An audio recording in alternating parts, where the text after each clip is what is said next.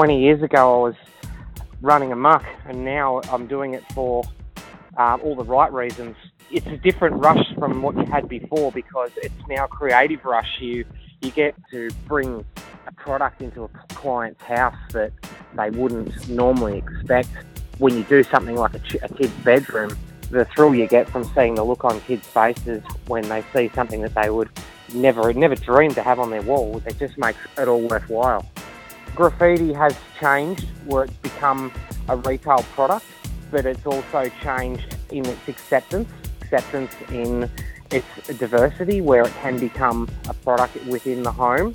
It's also got its purity at a street level, which remains unchanged. As much as it's changing through practice of business and like what I do, it's still got its original roots, which I'm still fond of as well.